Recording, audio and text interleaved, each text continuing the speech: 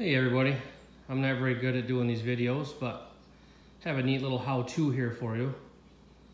K&M Defender, which I have here, 2018 HD10.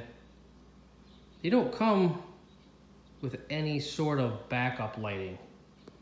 You can buy their roof-mounted lights and other aftermarket lights to mount on the roof or the cage, but it just doesn't look clean at all.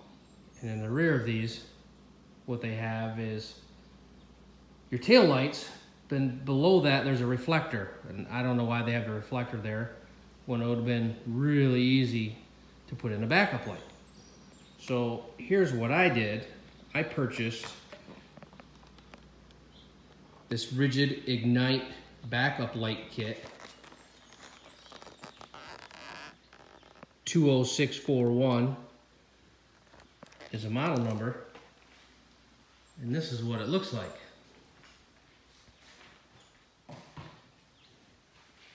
Really clean. All you need to do is pull your reflector off. You have 6 screws that holds this side fender on. You pull that off, then you just need a 1-inch hole saw, is the perfect size. And you cut those holes. Perfect, clean, out of the way, and nothing to snag on tree branches. Let's light them up. It's really bright.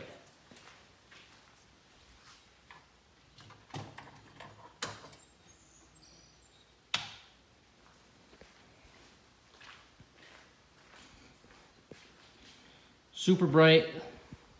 Perfect for backing up in the woods, tight places, loading your deer, and it's clean.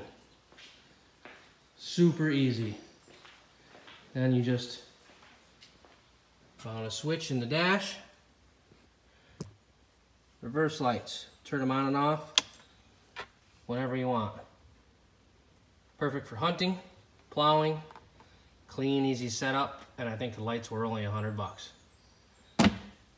Thanks for looking.